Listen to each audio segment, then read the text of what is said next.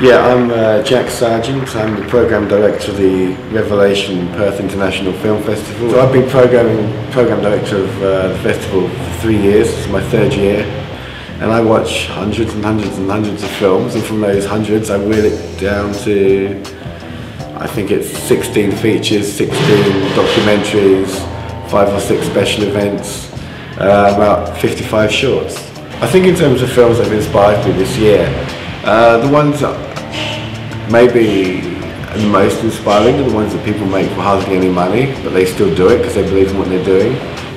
And so what I find important about film, and what makes me choose a film, is that kind of energy behind it. Like, I love that. I love it when you see that somebody's put sweat into something, even if it's not perfect aesthetically or whatever.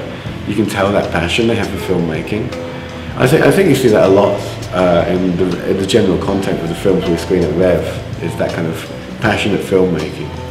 Well, for this year, for Revelation, one of the films that really stuck with me was a documentary film called Cropsey about urban mythology and true crime, which is quite a haunting film. We have a really good film called A Town Called Panic, which is an animation about a cowboy, an Indian and a horse. It's from Belgium. It's just a crazy animation film.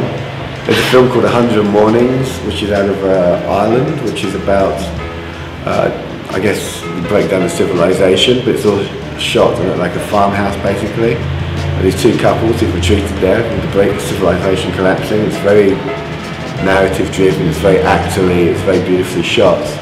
But it eschews all the stuff you expect from like an apocalyptic film. There's no explosions or anything, it's all about people, which I think is really interesting, and all about acting, which I think is really important. In terms of documentaries, we've also got things like Double Take, which is this wild documentary that is about Alfred Hitchcock and the Cold War and all these other things. It kind of mixes them together. It's an experimental documentary. I love that. So yeah, I mean, all those things, you know, they all affect me in a certain way and maybe choose them.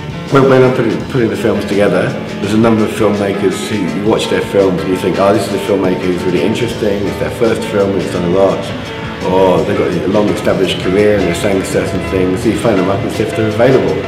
So with like this year we've got Jennifer Mass, who directed Needle's Groove, which is a film about the Seattle soul music scene, and it's like, no one knows about Seattle soul music, it's not like a known thing, and she's unearthed all this stuff and made this film. It seems to me pertinent to get her over. She's also an emerging producer or so in America, so another reason to get her over. And then we've got people like John Reese, who's coming over to do a 2-day-long workshop about marketing and digital film and so on, which is, yeah, and that's, yeah, it's good to be able to bring someone like that over and share his skills and his knowledge with local filmmakers throughout Australia. Other filmmakers we've got coming over, you know, they're going to sit on panels and talk.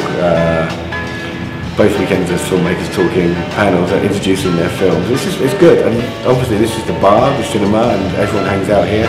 And to get the local film community, local audiences as well. I'm not trying to snob you or anything, but everyone who's local rocks up and go and talk to these people. We're not saying, oh, they're special guests, you can't come. It's like, all come in and let's all talk about movies.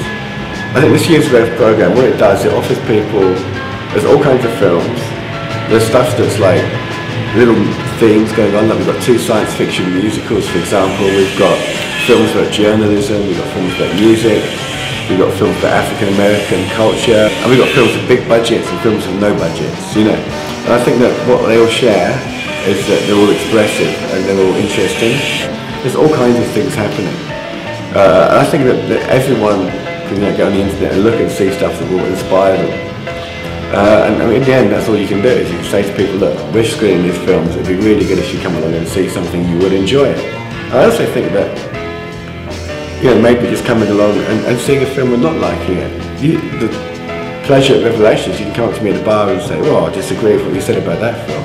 And that's great, and we'll talk about it. You know, it's not that I want everyone to come along and moan at me, but you know what I mean? It's like, there is an interface, there's a discussing about what cinema is.